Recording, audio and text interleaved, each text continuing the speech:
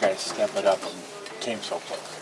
The intensity was crazy. We came out with less energy than we wanted to, but we started picking it up in the second half, and I thought that's really what was key that brought us back.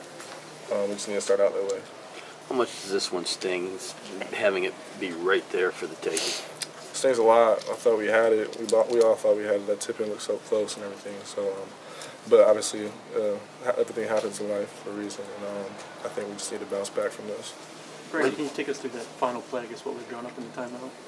We were trying to get Isaiah to get to his dominant hand, get to the basket, maybe draw a foul, and all of us just crash the board, get an offensive rebound, tip it into something. So, yeah. You mean Xavier? Xavier or Isaiah? Isaiah.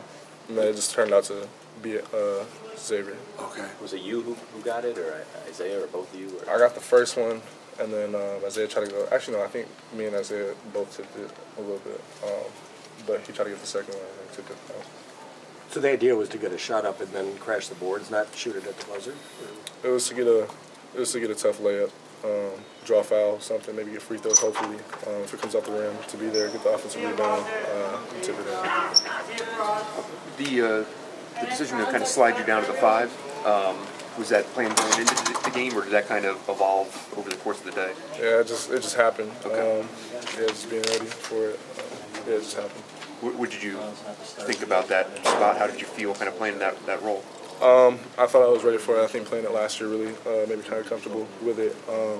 So I didn't really have a problem with it. I embraced it. Did you see like possibilities of something that could maybe even carry over from today? Just gives you guys a very different look. I think that definitely gives an idea. But like I said, we're all going to be ready. So whenever next man up, we're just all going to be ready. It looked like they started switching screens in overtime there. What was your adjustment to that? We knew that the big was switching onto Xavier, so obviously Xavier's a little bit faster, so we try to ISO him onto the cup. Obviously, as crash, people dive to the basket, hopefully get open layups.